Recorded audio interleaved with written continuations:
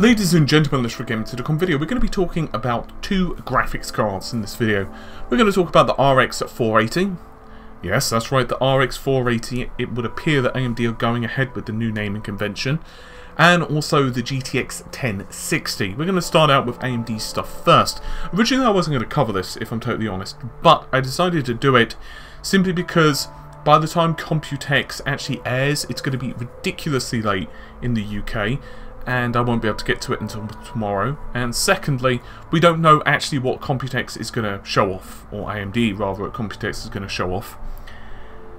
So it makes sense for us to talk about this now because some information has emerged which shows that the RX 480 is equivalent in performance to the GTX 970-980, also known as the GM204. Now, this card is running at 5.5 teraflops and 8GB of GDDR5 memory on a 256-bit bus. That means that the card probably has around the 2300 stream processor mark and around 1200 MHz, but obviously it could be that it has a higher clock speed, for example 1400, 1500 MHz and fewer stream processors, or it could have more stream processors and once again lower clock speed.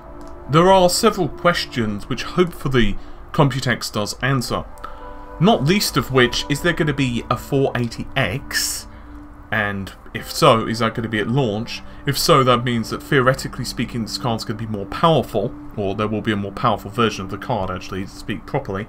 Second thing that pops to mind, okay, it falls between the 970 and 980, but does that mean it's closest to the 970? Does that mean it's smack bang in the middle? Or does it mean it's really close to the 980, but I don't feel confident enough to say that in all applications it performs as well as the 980? Or does it just depend upon the application in general? Does it depend rather on the clock speeds? Does it depend on a dozen other factors? For example, virtual reality, that type of stuff. It's too difficult to know. There is also the big elephant in the room, and we'll talk more about the GTX 1060 in a moment, but really it comes down to pricing. Interestingly, there was a couple of reports floating about that AMD were actually demonstrating the RX 480 beating the GTX 1080 if it's in CrossFire. So just to clarify, the RX 480 in CrossFire can beat the GTX 1080. And considering the high price point of the 1080 at the moment, one can make a pretty compelling argument that the 480 is a really good upgrade for folks who are on a lower budget, or for folks who maybe have a smaller screen now, but then let's say 6 months down the line maybe want a bigger screen or higher resolution or to play with more detail, whatever. I guess the elephant remaining, because there are a couple of elephants, but the other elephant is the 5.5 teraflops.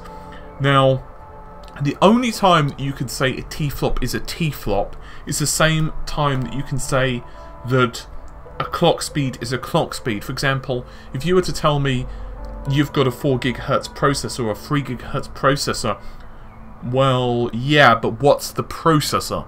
For example, if you have a Pentium 4 running at, let's say, 3 GHz or 4 GHz, that's not bad if you've, you know, for a Pentium 4 clock, but in terms of trying to run a modern day game, good luck. On the other hand, if you had like a Q6600 going back a bit, and you were trying to run like one of those Core 2 quads at like, let's say 4 GHz, it's fairly okay today. I mean, you're going to definitely run into CPU limitations, but you could probably muddle through.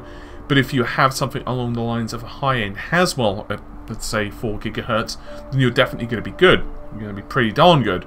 My point being, the clock speed is very much like teraflops. It's about the efficiency of the architecture. And that's why AMD's GPUs, which are rated at, let's say, 5 teraflops or 7 teraflops, are going to perform differently than Nvidia's cards, which may be rated around the same speed. So, with that in mind, it's also very much the same with different iterations of GCN architecture. Just how, let's say, the 7970s had evolved into the 290s, and then we saw the Tonga architecture, so Hawaii, Tonga, we're now seeing the 4th generation of architectures from AMD, also known as Polaris. So what those efficiencies actually come to, so we can get an actual idea of how 5.5 T-flops really performs, is unknown.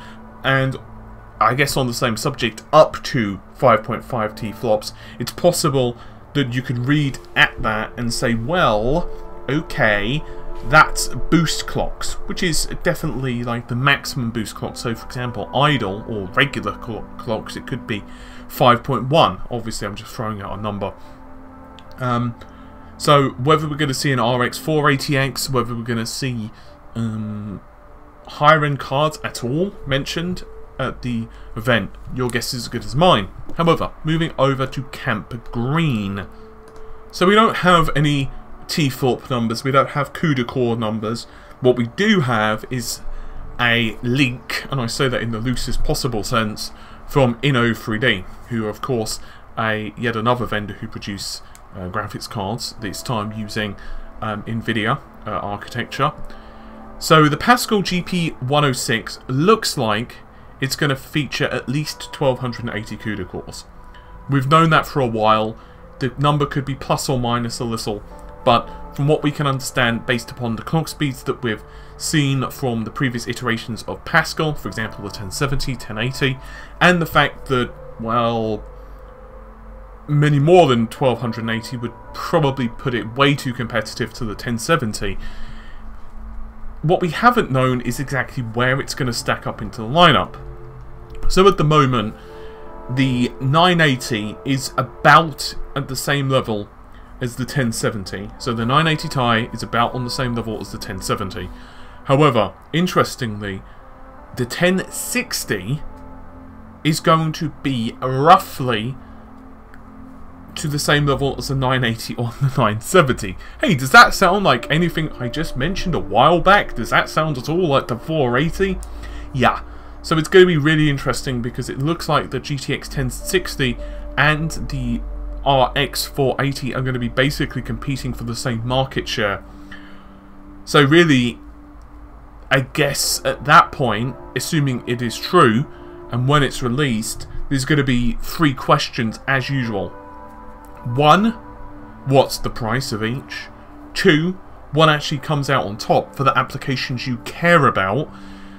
You know, it really annoys me, and I shouldn't really feel bugged by this because at the end of the day it's not my money, but the amount of people who care about applications like 3D Mark or what have you that don't actually play 3D Mark or don't care about benching is insane.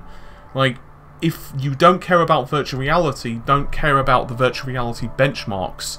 If you don't care about Witcher 3, then don't look at the Witcher 3 benchmarks because they don't benefit you. Always look at the games which ultimately you are going to be playing at the resolution you are going to be playing at. So for example, don't look at the benchmarks at 4K or 1440p if you're only playing on a 1080p screen.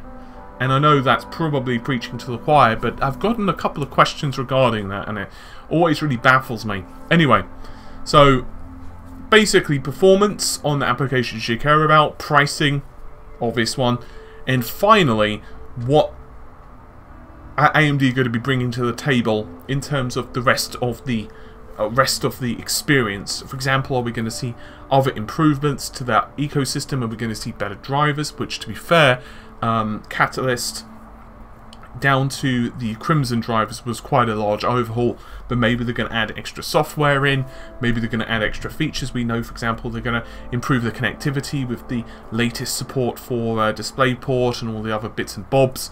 So it's going to be really interesting, and I think it's going to be bloody great for customers. Anyway, hopefully you've enjoyed the video. I'll see you soon. Take care of yourselves. Bye for now.